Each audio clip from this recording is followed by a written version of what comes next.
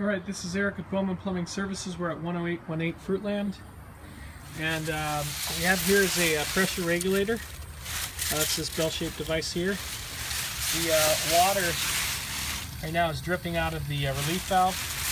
So what I'm going to do is I'm going to adapt a little pressure gauge to find out if the regulator is doing its job.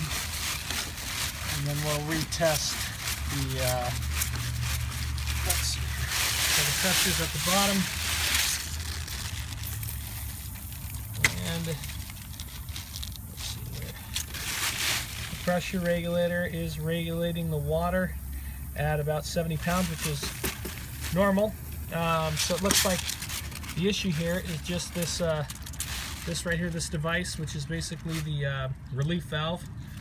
They should only go off when the pressure is up about 150. So what we need to do is just replace the stem here with a new part, and that would stop the water from leaking.